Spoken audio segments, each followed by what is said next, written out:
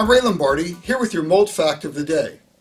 Today's fact is this: thermal imaging cameras can be used to identify problems such as water intrusion, poor ventilation, leaky pipes, and cracks in the foundation without damaging the structure of your home. Sounds pretty space-age, doesn't it? And yes, it is the same type of camera that the military uses in heat-seeking missiles. So you're probably wondering what this all has to do with the mold problem in your home. Well, here's how it works. Thermal imaging uses infrared technology to detect very small differences in temperature. Every material in your home has a unique thermal signature.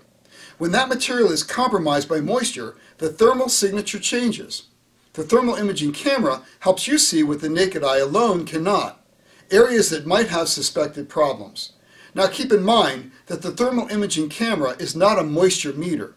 It won't gauge the amount of moisture, it will only warn you of areas that need further investigation.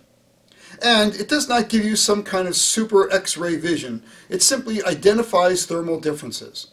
It really is excellent, however, in helping to identify issues in walls and floors and ceilings where mold growth is likely to occur.